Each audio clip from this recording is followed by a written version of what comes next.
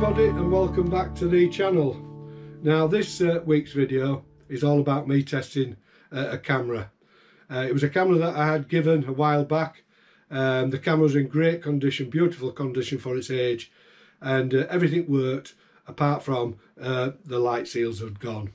So it's taken me all this time to get round to replacing the light seals, which I did yesterday, and I just want to go out and test the camera to make sure there's no light leaks, so I feel confident when I go out again with it that everything's going to be fine. The camera is quite a special camera, in my opinion. It's a camera that was built around about 1973 to 1978. It's a Canon SLR camera, and the reason its production run was quite short was Canon around about 1978-79 fetched out the Canon AE1, and then the AE1 program, then the A1, and these were more advanced cameras than the camera that I'm going to show you. And it's stopped production of this camera, but I'll show you what the camera is now and why it's such a special camera. So this is a camera I had given. It's the Canon EF. It came with a Canon FD 50mm f1.4 lens, which is marked SSC. So I think that's something to do with the lens coating, but it's a very, very nice lens. It's a breech lock lens. This camera is special in the respect that it was built as a backup camera to the Canon F1, the professional camera. So it shares the same chassis. The top plate's brass. You can see where it's just wearing off of the corners. And it really is built like a tank. It's solid. It's a quite heavy camera because of that. But it's a camera that feels like it will last many, many years. Now, the camera is special in a few ways. The first one being, it's the first camera that Canon actually made where they outsourced the shutter, and it was made by Copel. And it's a vertical travel shutter. I'll put the torch on so you can see it. So you can see it travels vertically. And it has a lovely, lovely action. So that's one of the reasons why it's a special camera in the Canon lineup. And then the other reason why it's quite versatile is that cameras of this era tended to use 1.3 volt mercury batteries, and if you try and put alkaline batteries into this, or lithium batteries, the button type batteries, you're going to get the incorrect exposures because the voltages are too high. Now with this camera, it has a dual circuitry in it, and I think the Canon F1 had the same, where it will automatically adjust the voltage. So you can put the 1.5 volt batteries in and it will down the voltage to 1.3 automatically, and you will get correct exposures all the time. The other thing with this camera, if we look at the top of the camera there, the camera will work without batteries from half a second right up to 1,000th of a second. So this is half a second, and then right up to 1,000th of a second. It will also work in the B setting without batteries. To use the slower speeds, which run from 1 second right up to 30 seconds, sorry, you need batteries for that. But to all intents and purposes, if you're out with this camera and the batteries go, don't worry about it. You can guesstimate the exposure, you can take readings with a light meter and work from half a second right up to 1,000th of a second. So you've plenty of shutter speeds to actually work with. So it's a really, really nice camera. It has a depth of field preview. If I stop the lens down, you might just see that. I'll shine my torch on it again by just pressing the depth of field preview button. It's got a self timer where you can cut the shutter.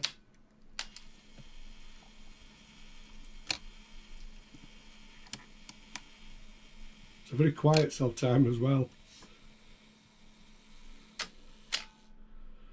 and then you can work in a stop down mode with this camera, so you can actually stop the lens down using the lever for lenses that don't have an automatic diaphragm.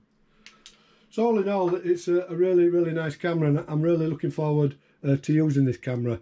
As I say, I've replaced the light seals, and hopefully everything's going to be fine. So what I'm going to do today is, rather than just go out photographing, you know, using the apertures at different settings, I'm going to try and leave it open at f1.4 and just see what it looks like at that aperture wide open. Now, because it's quite bright outside, there's no way I'm going to get down to f1.4, because the maximum shutter speed is at 1,000th of a second. I'm going to need around about 8,000th of a second. So what I'm going to do, and again, necessity is the mother of invention, I've got no filters that fit the filter thread on this, which I think is 52mm. Anyway, I found an ND filter, an ND3, and it just pushes in to the opening on the camera. So I'm going to put it in there like that, and then just attach some tape around it so it doesn't fall out, just lightly around the edge. Whoops. Like that, and then it's not going to fall out, and that now means I can get the exposures so I can use the f1.4 aperture. The film I'm going to be using is Ilford FP4. The developer that I'm going to use again is Pyrocat HD. The light meter that I'm going to use for the exposures is this one. It's the Seaconic L98A, and it just takes instant light readings, but I found it to be a very handy little meter to put in your pocket, and it's very accurate. Another important feature with this camera, now apart from you being able to set the shutter speeds and the apertures manually, you can also put this camera into what's called shutter priority mode. It's like a semi-automatic metering. To set that on this camera, you have to go onto the lens barrel, and you'll see on the lens barrel there's an A, that's for auto, and there's a little button at the back. All you've got to do is turn the lens and then press the button in until it locks centrally on the lens, and now you're in shutter priority mode. And that basically means that you set a shutter speed, any shutter speed that you want, and the camera will select the correct aperture. And as I say, that's called shutter priority. Now, personally, I'm not a big lover of shutter priority cameras. It doesn't really matter with me with this camera, because I'll probably just only use it in the manual mode. But for my type of photography, I prefer aperture priority, where I've got full control of the aperture and not the shutter speed. But it's still a very handy feature to have, and this camera has both manual and shutter priority metering. Just before I show you loading the film in from the bootloader, I just thought I'd show you the bottom of the camera, and as you can see, it's got two compartments, each holding one button cell. One is for powering the shutter and the other for powering the light meter in the camera. And then at the bottom we've got a battery test button there, and that's the press that in to rewind the film. So I just thought I'd show you those two battery compartments in this camera. But first of all, I've got to load some film into this camera, and I'm going to use my bulk film loader, this one. It's loaded with FP4, so it's a cheaper way of buying film, and reload it into some cassettes that I've used before and just left some of the leader. I'll just show you how I load it from the bootloader into the film canister.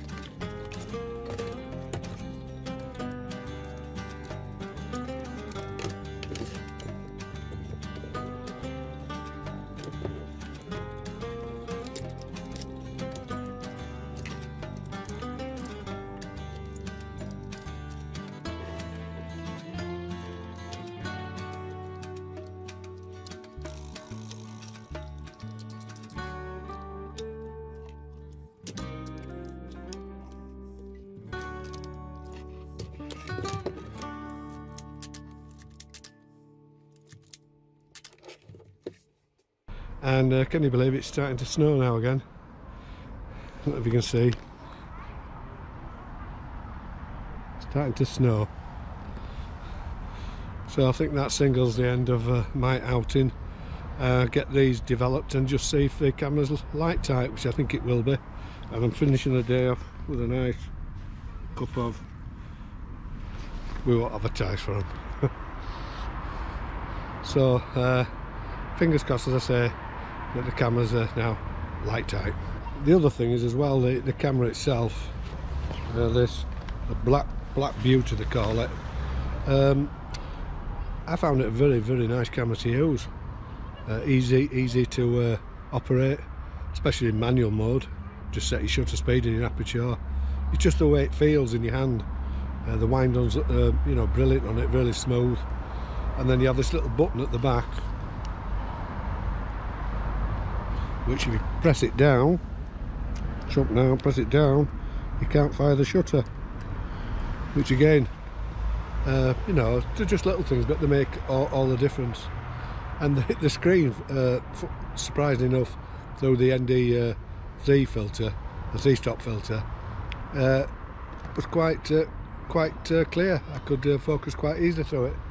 So the screen is very bright on this camera, although I am viewing it at f1.4, so it does make a difference. But all in all, a very nice camera, very well built, and you know, it just feels really nice in your hands to use, and it feels like it'll last forever. It's so well built.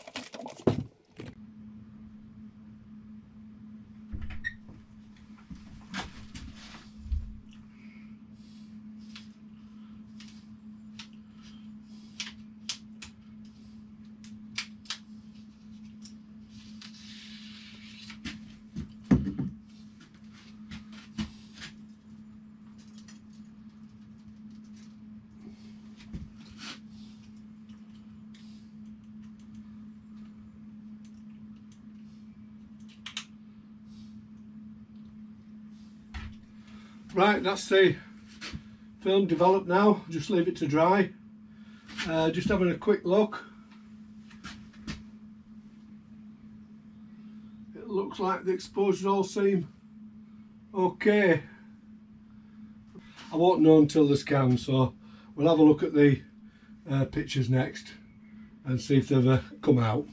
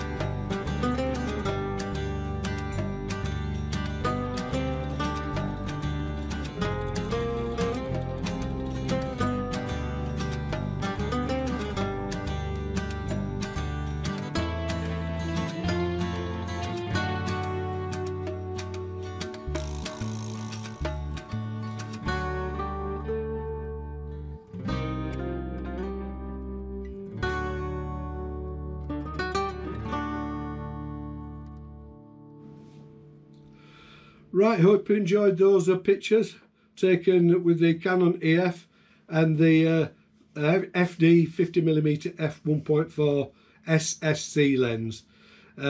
As regards the camera, I've shown you around the camera all its working parts, etc.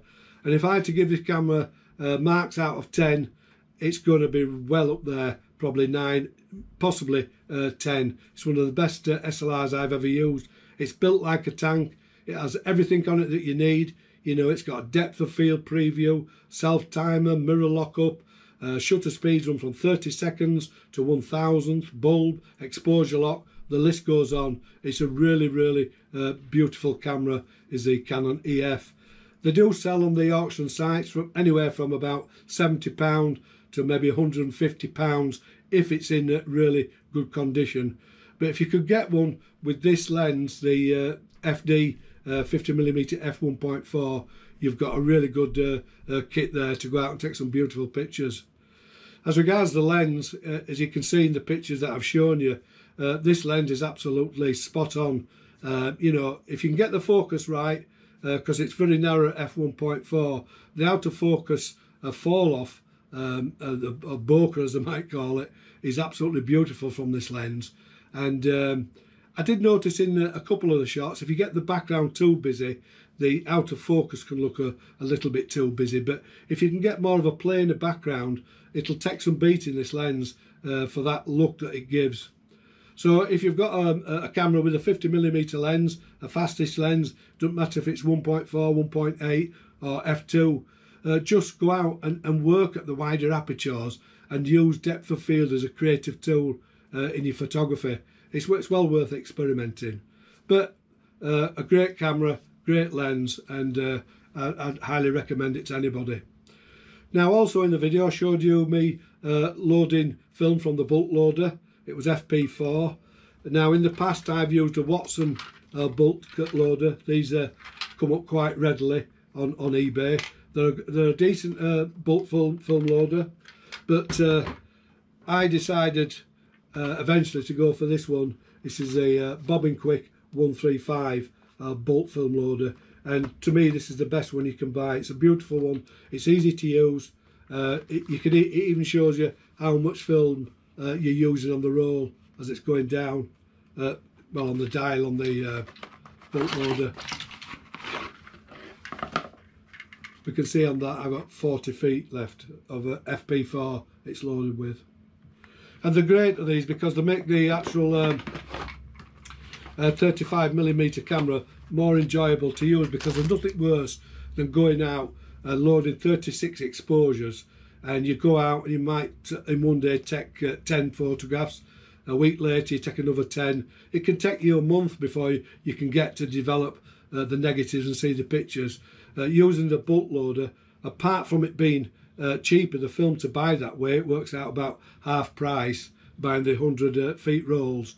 Apart from that, you can load as many frames into the camera as you want. So like I went out, I didn't want to put a 36 exposure roll in, so I just rolled off I think about 12 13 frames from the bolt loader, and it meant that I could go out, take the pictures and then come back and develop and see the pictures on the same day. So I think they're really worth the money. Quite expensive to start off with, buying the bolt loader and the film, but once you've done that, the film's going to last you a very long time.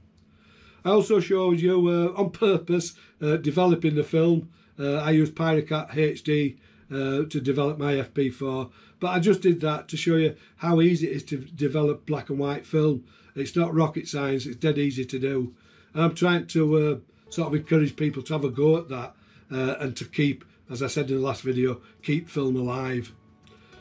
So that's the end of the video. Hope you enjoyed it. If you've any questions, leave them below.